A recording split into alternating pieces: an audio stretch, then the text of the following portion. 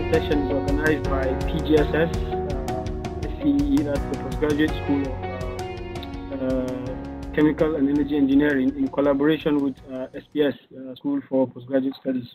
So basically, I'm sure as postgraduate students, we have at one point or the other been clueless about managing emotions coming from self-doubt and not knowing how to adapt to postgraduate study life. Well, our guest today is none other than the senior lecturer, Faculty of Social Science.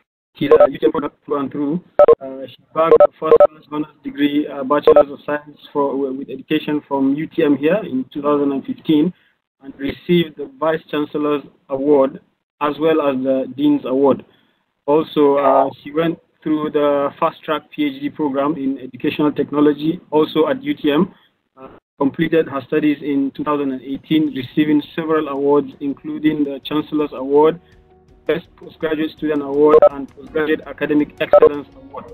So without further ado, let us welcome our respected make her presentation. So the topic of intellectual and management, emotional management of postgraduate candidate is my sharing topic today. And I think this talk is very important for all the postgraduate students. Yes, and we need to master it. Yeah. So what I expect that my audience can or could get from my sharing is that I hope that after this talk, you will know how to manage the emotion. You will feel more energy, yeah, and you can recharge yourself and know what to do when you are down, and know where to find the resources to have your intellectual and emotional support. I think this is very important, and I would like to share this based on my own experience. Right? And I found a study related to the graduate students and their emotional condition. And this study concluded that graduate students are more likely to experience mental health problems, yeah, and depression. So in order to ensure the graduate students to succeed in their studies, intellectual management cannot be neglected. Intellectual and emotional management are important. In brief, our intellectual helps us to resolve the problems, to make the judgment, and to process information, while emotional intelligence allows us to identify emotion and use our emotion to resolve the problem. So which one is more important and which should come first? We all know that, the research life is a very, very individual process. You need to independently complete all the research process, okay? And your supervisor plays a role as a facilitator and advisor. At the end, you still need to manage, you still need to finish by your own. And we need to understand our journey very well.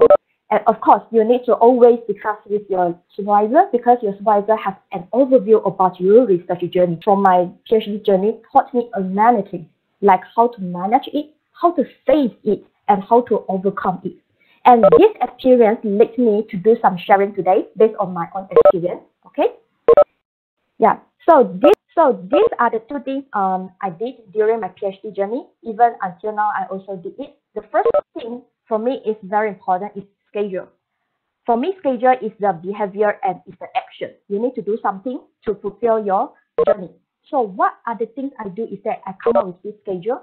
What should I do? So I release out in my schedule who I'm going to meet, all right? And then where, and then how and how long I need to complete my task. So I schedule my timetable, and then I set my milestone to fulfill what I need to do throughout the whole semester. The second thing is that I did is the reflection. Okay, I do reflection for a few minutes every day, yeah, not long, just a few minutes. I ask myself, how do I feel today? And then I will rate the overall feeling in my timetable. Okay, at first, I would like to talk about the intellectual management. As we know that, learning performance, the learning outcome are always affected by your knowledge, our personality, and emotion. So this intellectual management focuses on the realization of intellectual beauty by means of knowledge management, okay? And especially knowledge development in this intellectual management is very important. It shows that the ability to think and understand ideas at a high level which is needed by a postgraduate student. And how to enhance your intellectual knowledge? So when you have more knowledge, actually, you will have more ability to think and understand things effectively, especially the complicated ideas. That's why we need this intellectual knowledge. So in terms of subject matter, so what is your subject matter knowledge? Subject matter knowledge actually is related to your discipline. Okay, it is beneficial to the understanding of your professional knowledge. The knowledge of worldview is another important aspect based on my experience and the opinion that you need to know. Okay, it refers to the thinking mode and logic that we use to understand and transform the world. Okay, I guess everyone knows about the SDG now. Another type of knowledge for me is very important and significant is the knowledge of research methodology. So no matter you are a bachelor degree or master or PhD student in UTM, you will need to conduct the research. So another knowledge is more to the soft skill that I think we also need to master it as a postgraduate student, which are critical, creative, reasoning, and thinking skills. Yeah. So if you want to make yourself stand up from the crowd in this competitive world, you need to master these skills well. Another knowledge that I would like to suggest you to have is that, now is the era of technology. Yeah, everything is at our fingertips, right? But we still need to master our technology skills. Yeah, especially for some postgraduate students, maybe you have no experience in using technology. So how we can strengthen and enhance our technology intellectual management? How we can make it? How we can improve it? Yeah. All right. So I think this everyone has known this one. You need to attend the course and colloquium and also the workshop as many as possible. Yeah, because you can absorb and integrate the knowledge from different courses to find out what are the things we do not know yet, right? And this knowledge can help understanding the principle and logic because technology has changed our life quickly. So we need to always keep learning. Yeah, okay. So there are a lot of free online learning courses. There are free online learning courses. So I will encourage you to join either one. Actually, when you do knowledge transfer among your friends, it is actually express a two-way process. When you interact with your friends, you share the knowledge, you exchange the idea. Actually, knowledge dissemination and also the knowledge transfer happens, yeah, automatically. And this automatically can help you to enhance your knowledge, and you can become a more effective intellectual learner. Okay, reading habit. Okay, start from the first day you join as a postgraduate student. You need to read. Okay, you need to read until you graduate. Yeah, so reading habit actually helps to unlock our life growth. Okay, another thing I would like to share you is that how to find the resources. Okay, if you want to enhance your knowledge. All right. So nowadays we have a lot of online tools and websites for graduate students. All right. So like SPS website, you can find the academic guidelines, you can find academic tips shared by experts, and you can even see the proofreader. These are the other examples of the websites that you can access as a postgraduate student. Like for example, UTM library. Everyone must access to this UTM library. You need to strengthening your cognitive abilities, okay? Cognitive abilities, especially your memory and your mental focus. This is very important for us as a postgraduate student. So for emotional intelligence, actually it's equally important to the our intellectual knowledge. So what is emotional intelligence? Emotional is common. Yeah, it's a feeling and how you feel, etc. And this emotional intelligence actually is a person's ability to perceive, control, manage, evaluate, and express your emotion. Why is this emotional intelligence so important? Because it can help us to reduce our stress, and it can build the positive relationship between you and your supervisor, you and your peers, you and your roommate, for example. And it can also diffuse conflict and improve our learning satisfaction and learning performance. But today I want to emphasize about the control yourself emotion. All right. With emotion intelligence, you can identify, you can evaluate the emotion, but I want to emphasize how you can control your emotion. In this early stage, both negative and positive emotional states are actually evoked. However, positive emotions like happy and excitement seem to dominate initially because you are excited. You are so proud that you are selected to study in UTM. In this phase, you know, the negative emotions actually were more prominent in the middle phase than the earlier phase. Finally, we come to the end of our research journey. Yeah. So this you know, this also quite interesting because in this stage of the study have both a mix of strongly feel negative and positive emotions because you know we are different. Our destiny is different. Our learning way is different. So we need to help each other. And then enhance emotional intelligence. I will go through a very quick way. Yeah. So of course, this is the basic way. You need to live a healthier life. Self-awareness is one of the ways to help you to enhance your emotional intelligence.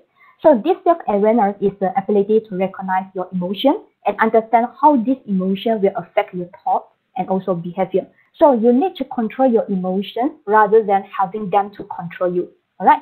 So my remark here is that you need to work on being as organized as you can. Especially you can construct a timetable and to provide yourself a major activity plans and milestones. Don't be alone. Yeah. People still don't realize that other people are able to judge their feelings. So you need to ask around, maybe the people that you trust the most or your supervisor. So this is my formula for you. Okay, at first you need to analyze what is your problem, and then you need to face the problem, and lastly you need to solve the problem. So the last thing I would like to share is that you can always ask yourself, what am I worried now and why? So maybe I'm worried now I cannot come up with a good proposal. Yeah. So what can I do now? So you just need out, I can read more because I have much more time now. So what do I want to do now? So you decide which one you want to do. And lastly, you need to decide when you want to take action. All right. So this. And then lastly, you know, life success is a result from so many factors, but there is a must for the transformation and enhancement of the one's intellectual, emotion, and also personality. Next, we'll take a question and answer session. This one is for Yendi, right? So my suggestion is that, as I showed you just now, there are 5, you know, the basic knowledge that you need to, you need to know. So for the beginner, you need to spend time to enhance your knowledge in your subject matter. That is very important. Yeah. The second thing is that you need to master the research methodology knowledge. For example, what are the research methodology you want to use, quantitative, qualitative, or mixed method? You need to know it clearly because later on during the Viva, they will ask you the justification. So if you have more knowledge about that, you can justify it with the reasonable justification, and then you will be safe. Okay. Another thing is that you need to have you know, you need to control your emotion. You need to mentally prepare that you will face a lot of changes. But the thing is, you will be able to manage it, so no worries. So for the beginner, I would recommend that you need to enhance your knowledge. You need to deepen your knowledge in your research area. Thinking about how to manage external pressure from our supervisor. You know, human interaction, we are different. Yeah, some of them might be more serious. Some of them might be more, you know, more humor. So it depends on what kind of supervision style that is suitable for you. All right. So for the external pressure, as I say, if your supervisor found that you are a hardworking person, okay, you do everything so serious and sincerely, believe in me, they will help you.